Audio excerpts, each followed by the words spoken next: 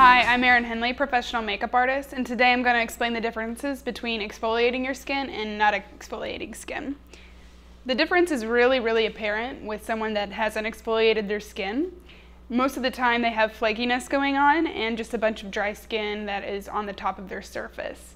And so what happens is when they apply their moisturizers or their foundations and eye makeup, that it tends to read and be a little grainy and texturized.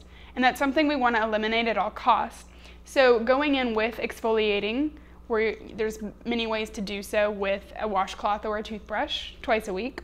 And I'm just going to show you how an exfoliated face can read makeup very well.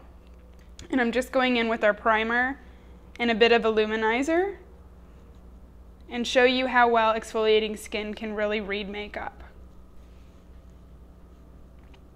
If this person did not have exfoliated skin, it would probably cake up and be grainy. And texture is something that we really want to avoid. And it's important to exfoliate at least twice a week, but don't over exfoliate. So twice a week or 3 times a week is the best way to go.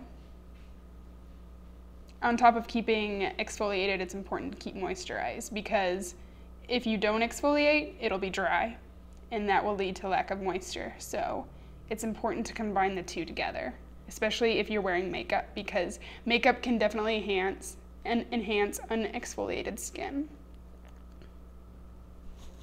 I'm Erin Hendley, and I just showed you the difference between exfoliated and non-exfoliated skin.